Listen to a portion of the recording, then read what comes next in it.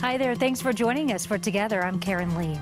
So a year ago, Together debuted right here on CBS4, and we have shared with you stories of incredible people in our communities who are coming together to do truly remarkable things. A year later, we're proud to keep that going. So sit back, relax, and enjoy some good news for a change. One of our stories today involves a little girl who is teaching us all what kindness looks like. I just know you're going to love her and what she's all about.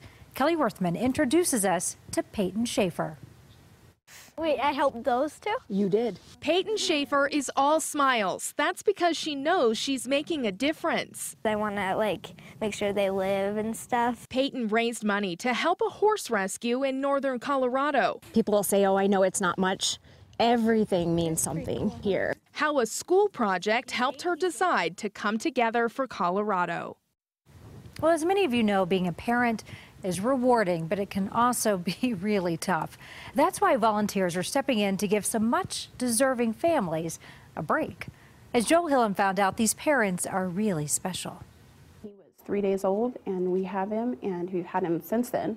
Allison and David Korecki are foster parents. They admit it's not an easy job. Having three is a handful. They're always grateful for some help. Having organizations like this come alongside, it's very encouraging.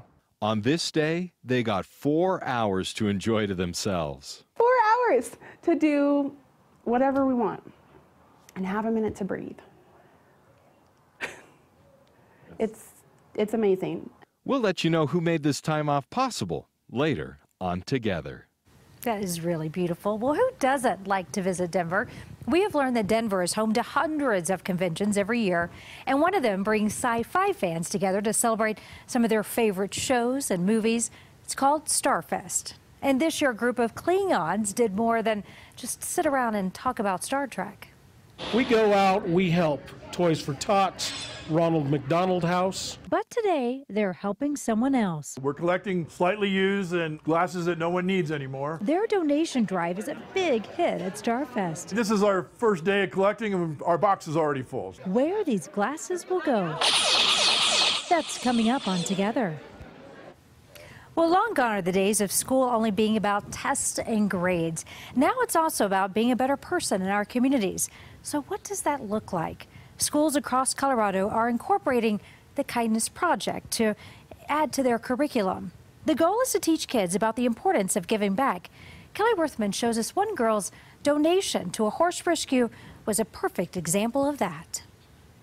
That's you. It's easy to see horses have a special place in Peyton Schaefer's heart. I love horses. And it seems horses love her right back. At the spot. So when she was assigned a kindness project at school, this third grader from Thornton knew exactly what she wanted to do. We set up a stand and we made hot chocolate and we got carrots for the horses. At a local stable, Peyton sold treats to raise money for horses in need. It was actually a huge blizzard when it happened. With her brother's help, Peyton collected $100, then sent a check with this letter to Colorado Horse Rescue in Longmont. I was quickly sharing it around the whole office. It was an unexpected and heartwarming surprise to the nonprofit, especially since Peyton had never been to CHR before. So the organization invited her family for a special visit. He just wasn't being fed enough, so he was hundreds of pounds underweight. Peyton had a pretty good idea that her donation would help horses like Little Bit, but what she didn't realize, her donation also helped save a life. Wait, I helped those two? You did.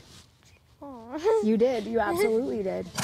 The money Peyton raised went straight to CHR's auction fund. We are able to go to a local livestock auction and bid on a horse that would otherwise go to slaughter. Peyton had no idea horses were sold to meat buyers in Colorado. She says it gives her kindness project an even greater purpose. I want to make sure they live and stuff. We can't exist without people like Peyton.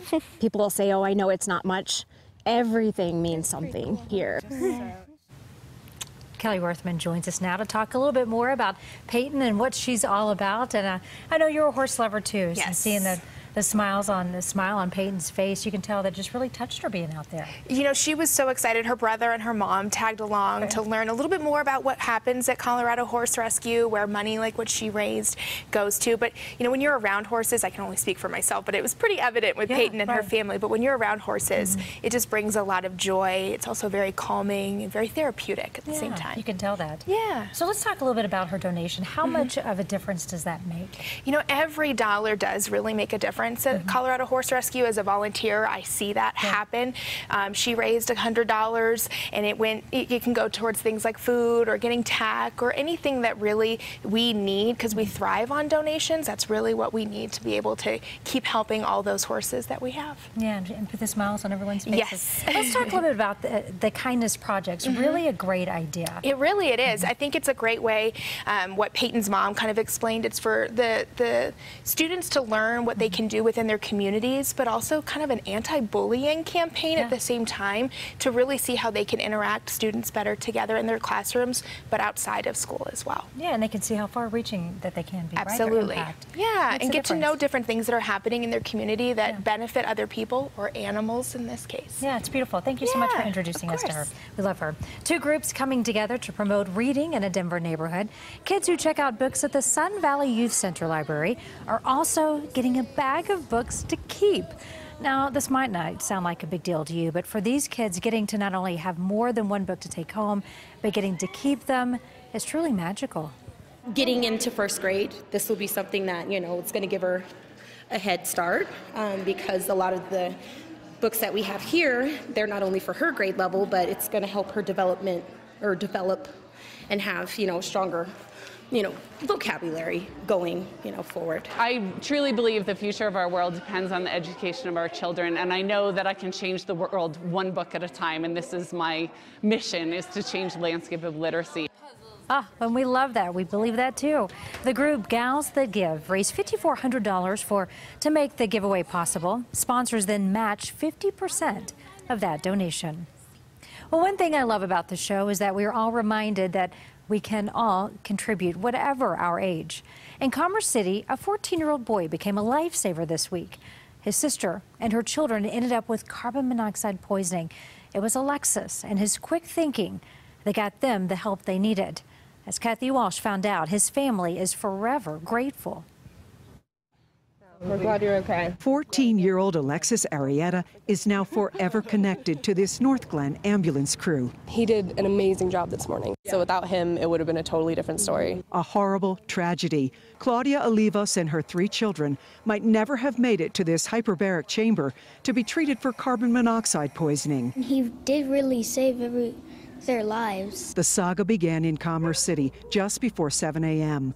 Alexis and 9-year-old Jaylene Flores were dropped off at his sister Claudia's house before school. His 3-year-old niece had stomach pains. It was really bad because she was like screaming in pain. And 29-year-old Claudia was ill. She said that she couldn't move. 11-year-old Marcus fainted. And he was unconscious in the living room. Alexis called 911. When I yelled for everyone to go outside, it was pretty chaotic. Alexis ran back in for 5-year-old Abraham. All were lying in the driveway when the ambulance arrived. Most of them were crying. While the emergency crew worked on the family, they say Alexis helped calm the little kids. He's definitely a hero. Anybody in my position would do the same thing. Alexis wants everyone to have working carbon monoxide detectors in their homes. If I wouldn't have been there, I'm pretty sure my sister wouldn't have been here today. Alexis, so humble, too. Well, we have learned that it was a faulty furnace that was the source of that carbon monoxide poisoning. This story is a good reminder to make sure that you have carbon monoxide detectors in your home and be sure that you check those batteries and replace them. Well, we love to celebrate what our young people are doing. That's why we give out the Future Leader Award. Wait until you meet this month's winner. We're going to tell you about the amazing things she's doing both in and out of the classroom. In chemistry, I can explore my curiosity because there's still so much unknown, there's still so much to be discovered.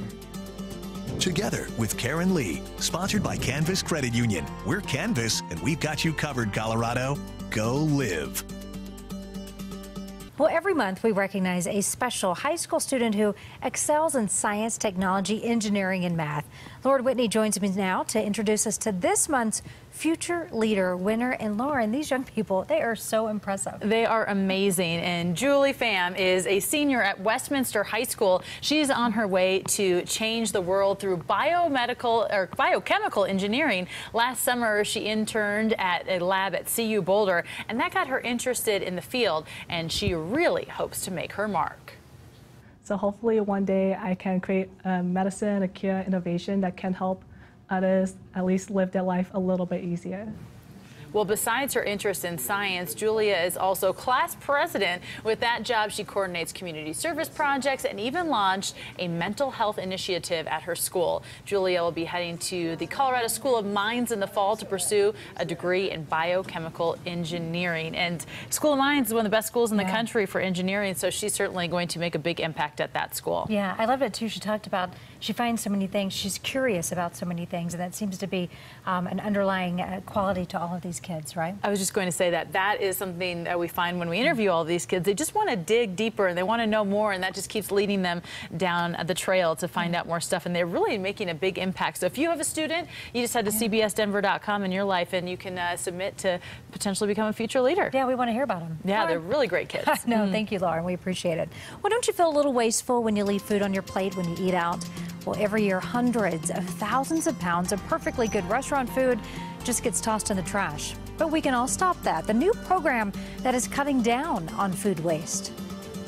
It's humbling how much we can solve our own problem just by retooling distribution and planning and just thinking about what we're doing.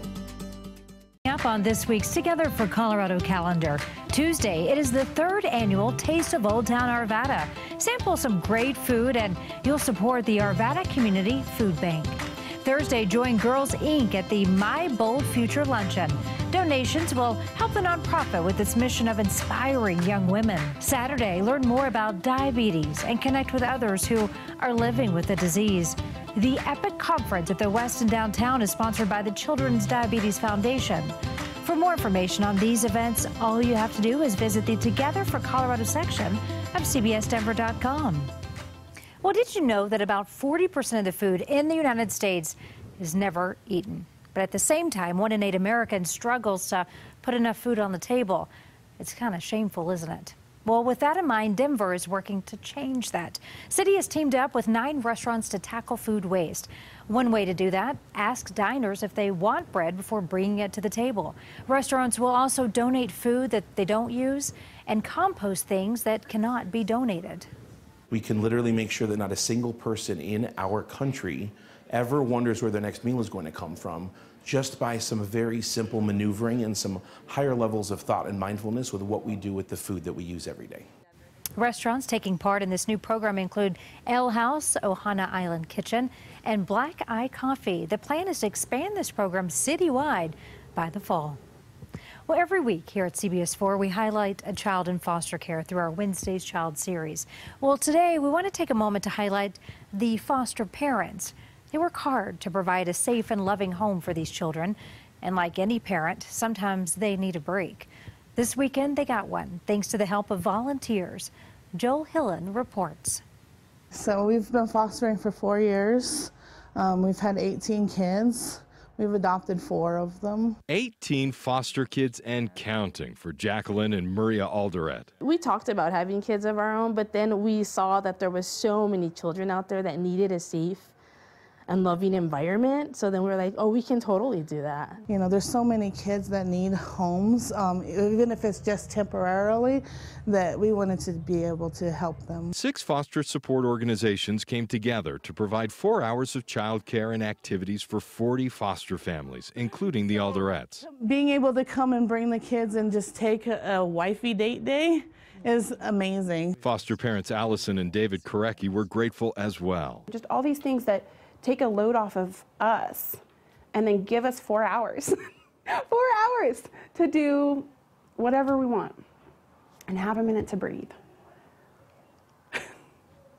It's amazing. The Koreckis have 2 biological children and accepted a 3-day-old baby when they entered the foster care system about a 1.5 years ago. We're not alone in this journey. There are so many people that help. But having organizations like this come alongside, it's very encouraging. All of this help does not go unnoticed. Seriously, like from the bottom of my heart, thank you, because without the support of groups, I don't know how people can do it.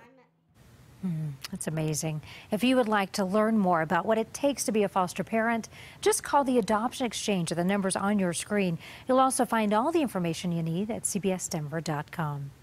Coloradans came together last weekend to get rid of their old medications. It was all part of the National Prescription Drug Take-Back Day. What you can do if you still have some old pills that you need to get rid of. Catch the latest episodes of Together, as well as your favorite Together for Colorado stories anytime at CBSDenver.com. Sci-fi fans headed to the hotel in the Tech Center last weekend for the 42nd annual Starfest convention. Some Trekkies used this event as an opportunity to come together for Colorado. They're doing it through a program called Klingons Have Vision. Photojournalist Mark Nitro explains. Klingons are an alien species from Star Trek who hold honor and glory above all else. Where is the chocolate? We're just a group of people who like Star Trek and Klingons and sci-fi. So you're okay hanging out with the Klingons? I am a Klingon. Oh, you are? Yeah. You don't look like a Klingon. I'm a Klingon, but I'm a member of the Klingons. Affirmative. We go out, we help.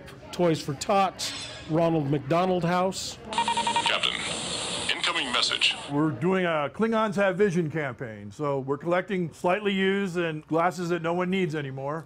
And we're going to donate these to the Lions Club. I grew up poor. To give back to the community after receiving when I was younger is only right as a human. And then because it's something that I enjoy, it's not just a personal passion, it's a labor of love. We are collecting glasses for the Lions Club. Klingons Have Vision. This is our first day of collecting, and our box is already full. So we're looking forward to collecting many more over the weekend. The donations are just one way of us paying the community back. We're honored to be able to help those who need this to be able to see. And look at all of those glasses. It's just spectacular. Starfest convention only lasted throughout the weekend, but if you have an old pair of eyeglasses that you would like to donate, the Lions Club of Denver has donation boxes all across the Front Range set up for you. You'll find the list at CBSDenver.com. The National Drug Take-Back Day is a way for people to safely get rid of their old medications. Fort Collins Police, just one of many agencies that took part in it. People could just drive up to get rid of their prescriptions. Officers ended up collecting 372 pounds of pills. And if you missed it, the department accepts them at its front desk every day, year-round. Denver Health has boxes full of brand new toys thanks to a beauty queen. Miss Colorado teen Abby Barnes organized a toy drive for the hospital. She ended up collecting 80 cartons of things like books, all kinds of stuffed animals. Really great work, Abby, and look at those little smiles. We know the toys are going to brighten the days of children who are in the hospital, and they could use a little bit of sunshine. Well, thank you for joining us on this week's episode of Together. You know where to find us next week. We'll look forward to seeing you there again. We'll be back here telling again even more stories from our community of people doing remarkable things. Until then, I want to take you to the Brighton 27 School District, where a teacher saw the new 4-day school week as a way to get students interested in music. So she started an orchestra academy, and you could tell the kids are really loving it.